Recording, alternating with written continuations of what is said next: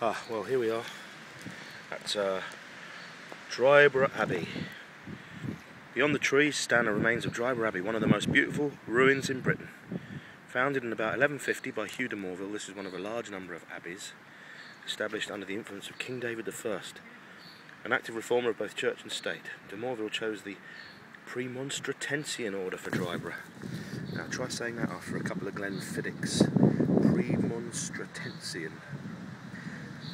So this order of canons founded in 1120 adopted an austere rule based on that followed by the Cistercians, who were based at Melrose. On we go. Hiya.